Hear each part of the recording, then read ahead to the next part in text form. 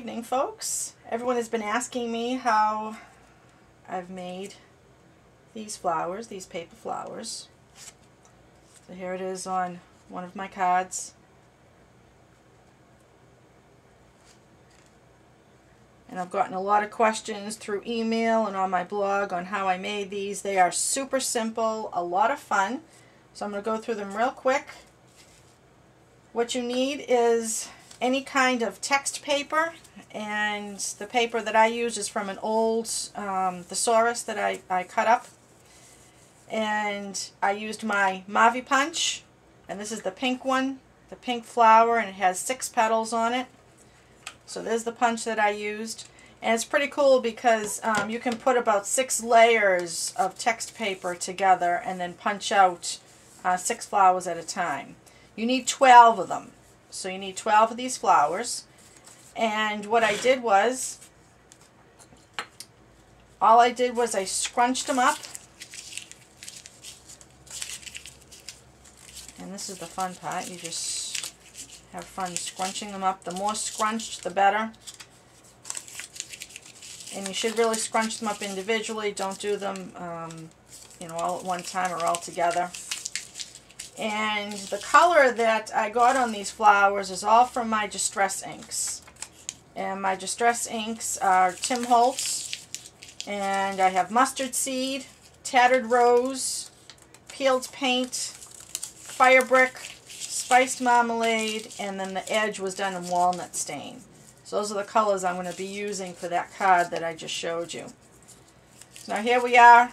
All these flowers are all really smushed up.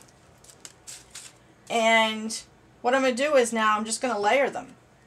And as I layer, I kind of unscrunch them. And as I layer, I'm going to twist the petals. So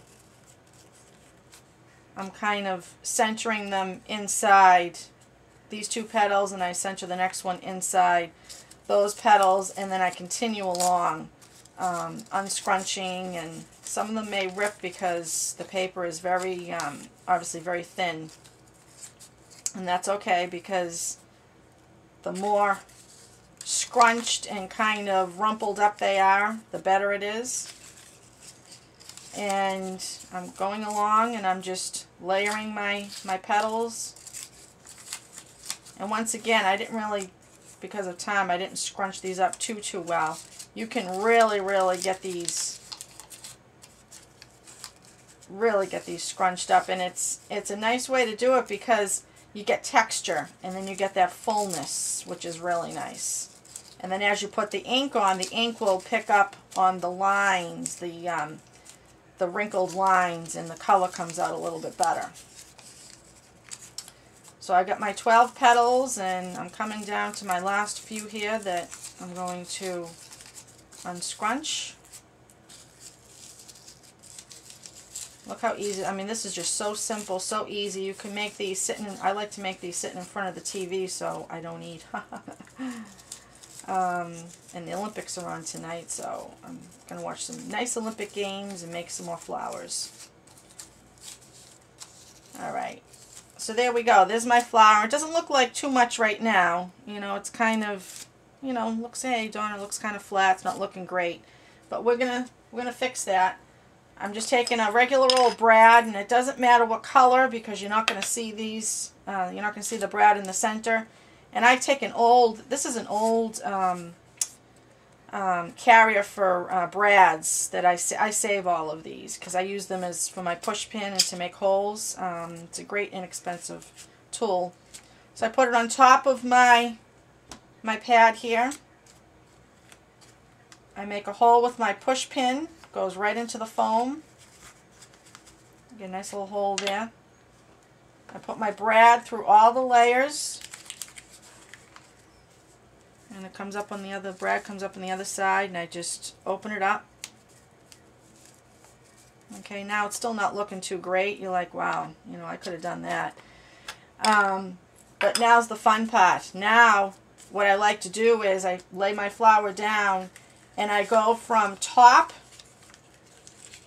start with the top layer, and I really scrunch this in. I mean, we're talking scrunch.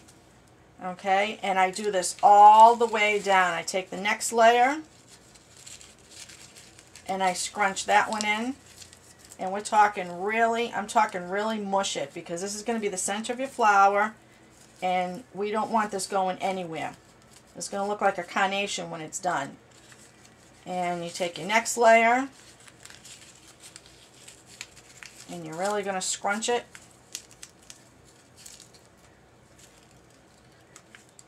Okay, so see how that's working? Those are just 3 layers scrunched, so you can see that now we're getting some real dimension to our flower. Okay, here's the next one. And don't forget there's 12 layers here. So by the time you get to the bottom layer, there's really not going to be too much room for scrunching. You know, because we're running out of room here. But that's what gives the flower its fullness. And I've tried doing it with less layers, and it just, I don't know, it just didn't seem quite right to me. So here we go. You can really see the flower taking shape now. You can really see the scrunching and how it all is coming together. And when you're done with the scrunching is when we're going to have fun. We're going to start inking it. And that's when the color comes in. Now I can't take full credit for creating this flower or actually designing it. Dawn McVeigh has done a version of this flower and she puts a button in the center. Mercy Karen has done a version of this flower and she does use a brad, but she doesn't. I've never seen her use text paper or anything like that. So there are many different variations of this flower out there, so I cannot claim that this is my unique design. But I figure where I got so many questions that I would show you how I actually create mine. So here I am. I'm down to my last 3 layers. And you can really see the flower now really coming together. And like I say, when you get down to the last few layers, it's really not too much can be scrunched because there's so much paper. But that's all right.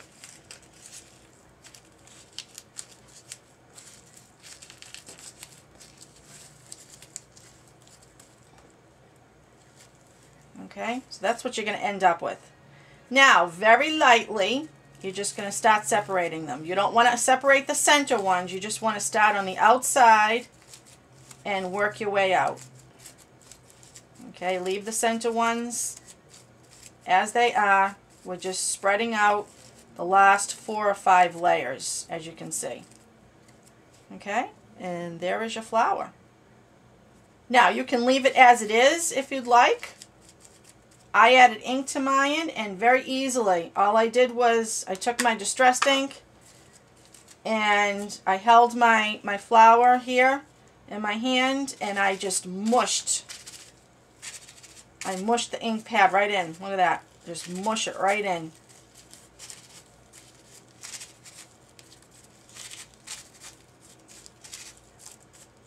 And the more I mushed, the more the flower came alive. So there was red. I used my fire brick.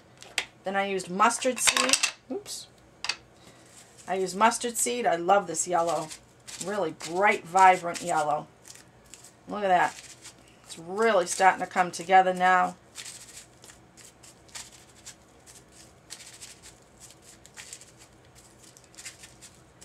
And if your center petals start to come a little undone, you can always smush them back up again.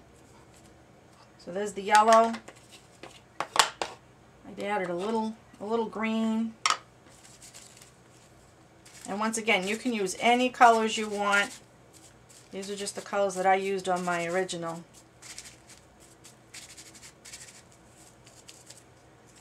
Look at that. Looks like a real carnation, doesn't it? I did use Tattered Rose and Spiced Marmalade on my other one, but just for time's sake, you saw how I did those. And then I took my walnut stain, this is the darker one, and I went all around just lightly on the edges, just to pick up the edges. I didn't want to lose a lot of the color, so I just did the edges just to pick that up. And there you go. Your flower is all done.